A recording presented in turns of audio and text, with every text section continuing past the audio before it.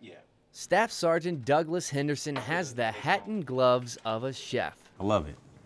I love it. It's pretty easygoing job. I don't get any hard times out of it. Sergeant Henderson's office comes with cans of food, a couple microwaves, and even an oven. All these help him to complete his job. You know, like somebody actually really enjoying the food, getting kudos for, you know, just doing my job. But his customers are not chow hall visitors. They're actually patients at Aviano's hospital, and he's the diet technician. Altogether, it takes about an hour altogether for each individual meal. Tonight, he prepares a pork meal with sides for one patient. I'm trying to tell you, it's gonna hook up. I'm trying to tell you. That's a regular meal. That's just somebody that's here, they had their kid, just provide them a meal. But what if the person doesn't eat it?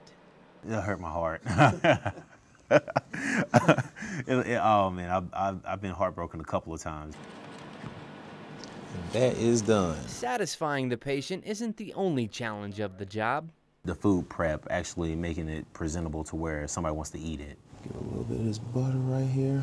Outside of that, just keeping the temperature, making sure that I'm presenting it to the person hot. It's actually one of the higher points of my day, you know, like going in, seeing a smiling patient, seeing that they're happy to see me bringing the food.